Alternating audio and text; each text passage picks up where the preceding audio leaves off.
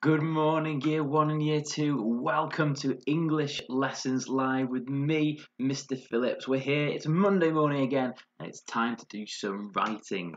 You might notice that we're in the different setup again. I'm back in the box, which I only did last week for the reading, but actually I found that this setup was really good for getting filming done and having a bit more control over what I was doing. So we're going to try this approach this week for our writing lessons as well. Okay, so we're going to jump straight into it. It's Monday morning. Let's start with a little bit of a spag starter.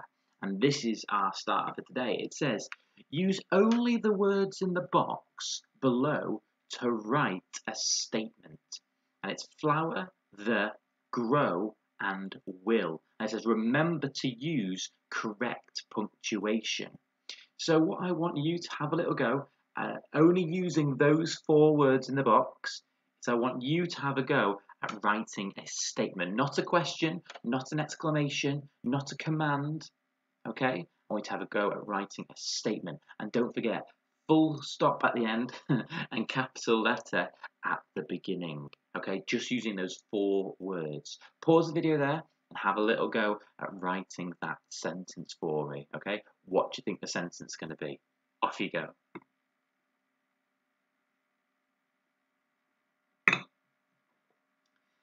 Okay, have you had a little go at writing that sentence? So, what I would do is, if we've got 4 words like this, normally we're probably going to start off with a noun, most likely, a thing. And the noun out of all those words is flower. Now, I'm probably not just going to say flower, we're probably going to say the flower. So I'm going to guess it's going to be the flower. There we go. Ooh, the flower. And then we've got grow will or will grow. Will grow makes more sense, doesn't it? The flower will grow. Now, what punctuation and what capital letters am I missing from my sentence? If you're watching, you might have seen the computer try and change it for me. I had to stop it. So where does my capital letter need to go? It needs to go right at the beginning. So hopefully yours has a capital letter right at the beginning. If it doesn't, quickly add it in now. And if we're thinking about capital letters, we're also thinking about our full stops. So where does my full stop need to go? It needs to go at the end, just like that. So your statement should look just like my statement. The flower will grow. Okay? Well done. Just a nice little starter to get us thinking about our writing and our punctuation for today. So this is the picture we're going to use this week to inspire some of our writing. Take a couple of seconds just to have a little look at it over on this side. What do you think's going on? What do you predict is going on in this picture? Where is it set?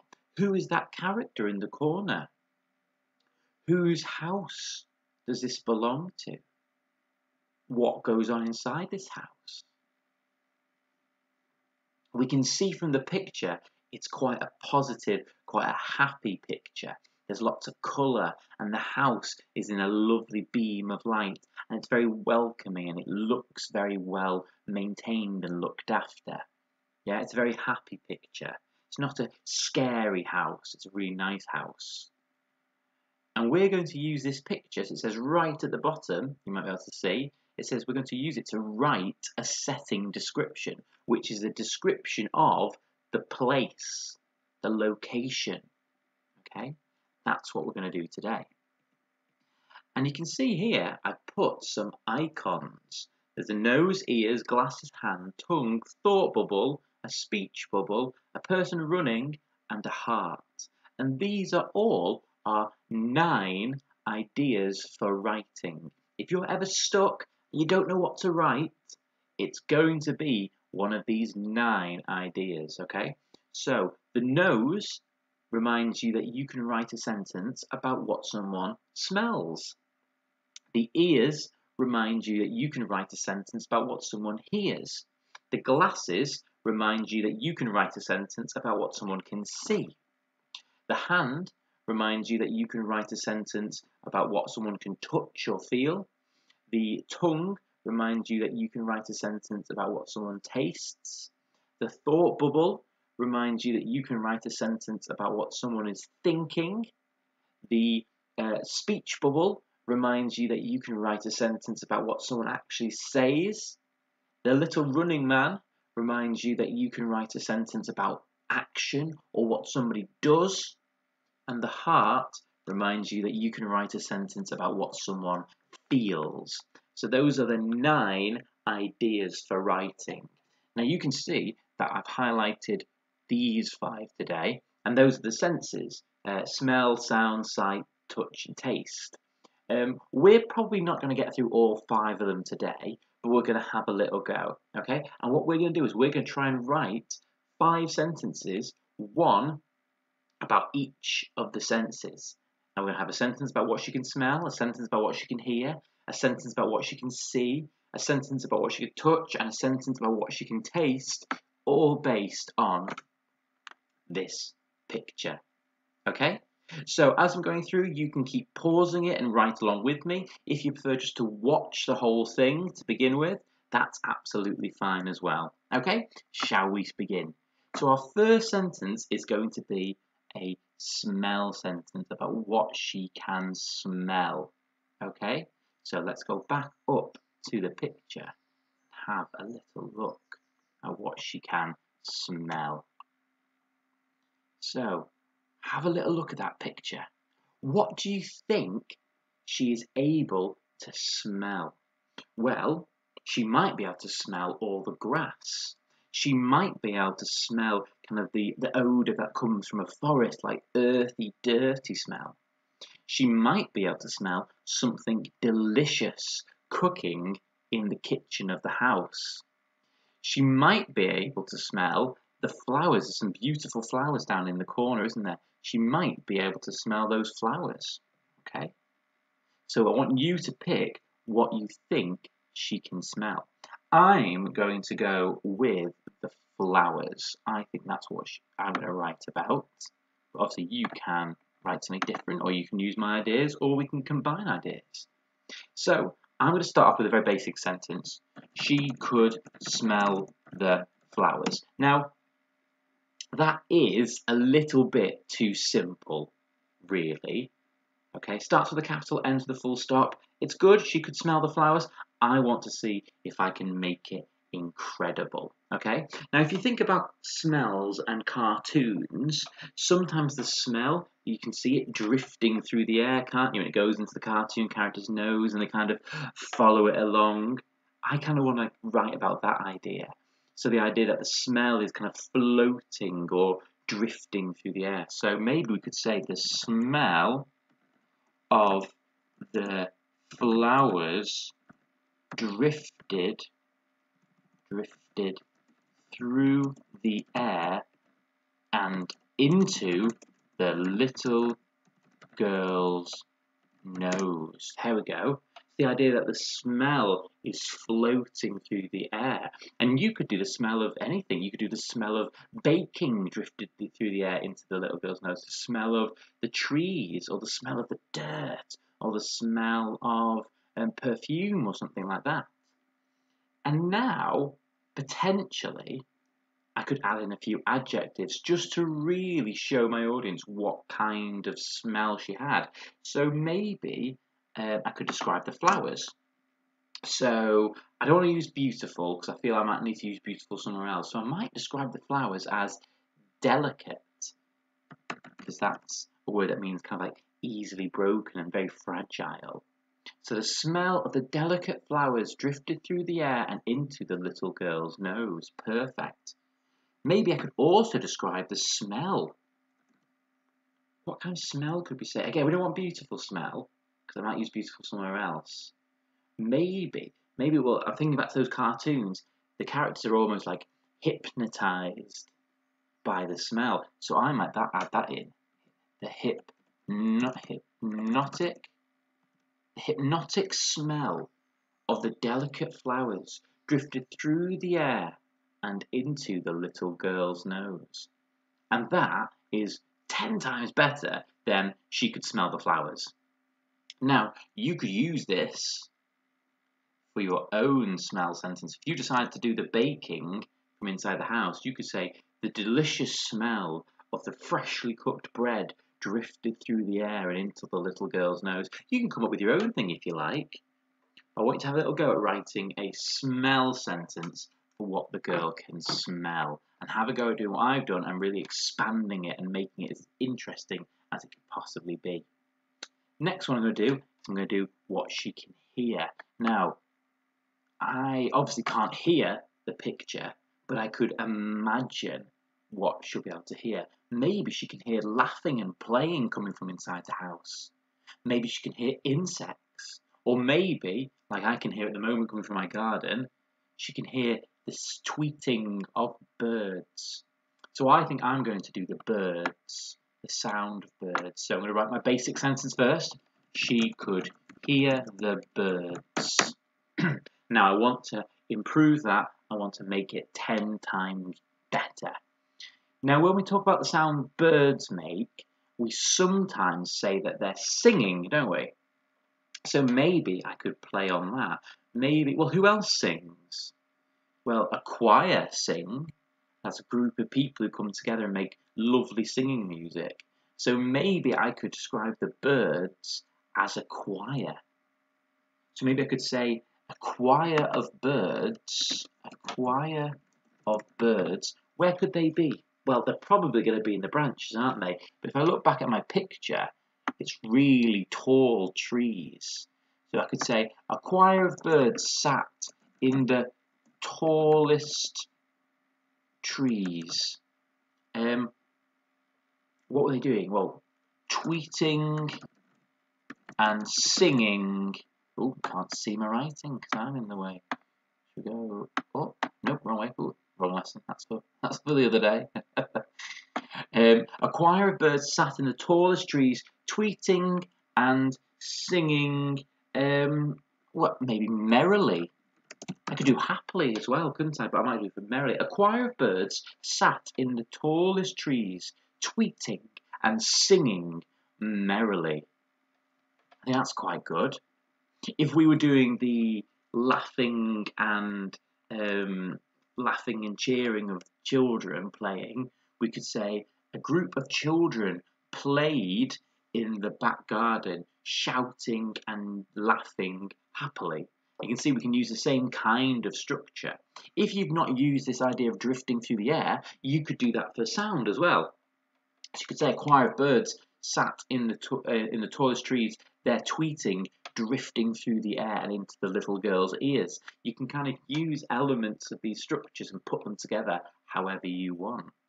So there is our listening sentence. Much better than she could just hear the birds. Now I'm aware that this is a little bit more complicated than the stuff we've been doing, so don't forget you can pause at any point if you want to and have a little go. So far we've done a sentence about what she can smell, and we've done a sentence about what she can hear. We're now going to do a sentence about what she can see.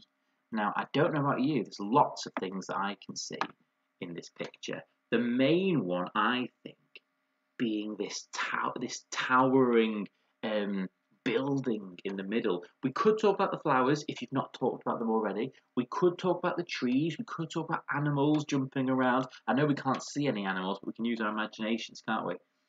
I'm going to talk about the building because I think it's so clear there in front of me that I might as well use it to describe. So I'm going to say the house.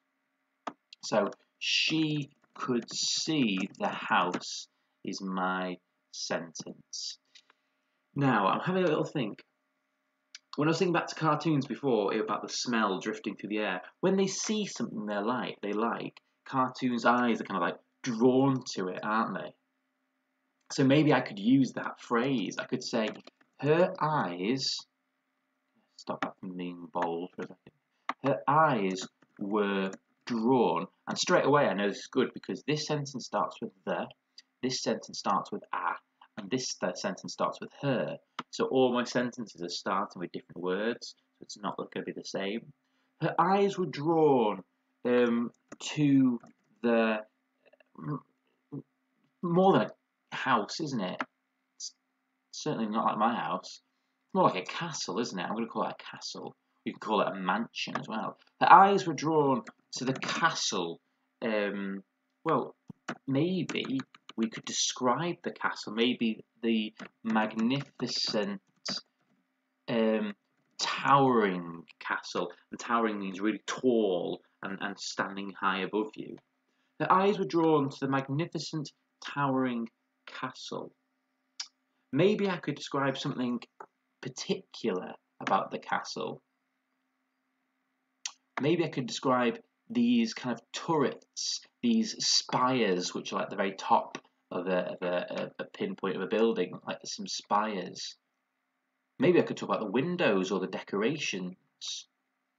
So I could do, her eyes were drawn to the magnificent towering castle with its, tell you what, let's get towering out of there. I'm going to use towering here. I'll put a question mark there because I don't know quite what. I'll use towering spires, and that's part of writing, isn't it? Going back, having a little look what you've done, going, actually, that would work better over here as part of the editing process. Her eyes were drawn to the magnificent something castle with its towering spires and beautiful, this is the time I think, to pull out beautiful, beautiful, with its towering spires and beautiful decorations. So you can see there, I've said what you can see and then said with it and then described more. If you're doing the trees, you could say her eyes were drawn to the gorgeous towering trees with their luscious foliage and aged bark or something like that. Foliage being like the leaves and the bark being the stuff on the outside. So you can use this structure with yours, saying she can see something and then say with it or with there and describe a bit more of it. Her eyes were drawn to the magnificent, I need another word here, maybe we can use grand, as in kind of like quite old and nice and fancy. Her eyes were drawn to the magnificent grand castle with its towering spires and beautiful decorations. Lovely. Why is that all a different size? How do I change? How can I make this bigger? Bigger, please. Bigger. Yes, that looks about right. Fantastic. So, if we have a little look at our writing so far, we've got the hypnotic smell of the delicate flowers drifted through the air and into the little girl's nose. A choir of birds sat in the tallest trees, tweeting and singing merrily. Her eyes were drawn to the magnificent grand castle with its towering spires and beautiful decorations. And that is so much better than she could smell the flowers, she could hear the birds, she could see the castle. Every single sentence we've taken it, we've tried to improve it in a little way. So, we're going to stop there. We're not going to try and do any more because I realised that what we were doing there is quite complicated. So, that's what I'd like you to do. I've separated them out now so you can see them. I would like you to do one sentence about what she can smell, one sentence about what she can hear, and one sentence about what she can see. Now, obviously, you can use my ideas down below and just change a few things. If you're feeling a bit more confident, you can have a little go yourself as well, okay? So, well done. I'm going to go back up to the picture again as well so you can have a little look. So what I want you to do is have a little look, have a think and write those sentences, okay? What we will do next time is we will carry on and we will do the touch sentence and we'll do the taste sentence and then we'll have a go at doing maybe one of these as well. And then we'll end up with a small chunk of writing, which is a setting description, a description of the location which she finds herself in, okay? Thank you so much. Thank you for joining me on this Monday morning. Remember, hashtag St Anne's Live, or you can get us at Twitter at St Anne's Rainhill. I think I've not got it with me yet, St Anne's Rainhill. Thank you to everyone who sent their writing in. I had influx of emails at the end of last week with loads of year 1 and year 2 children sending me their writing, which was brilliant to see because I've not seen so much of your writing. But thank you for sending it to me finally. It's been really lovely to see. Remember, you can save your writing up and send it to me at the very end, or you can send it to me every single day, whatever you fancy. Okay, well done guys, and I will see you tomorrow for another reading lesson, and I will see you on Wednesday to carry on this writing. Bye, bye, bye. See you later.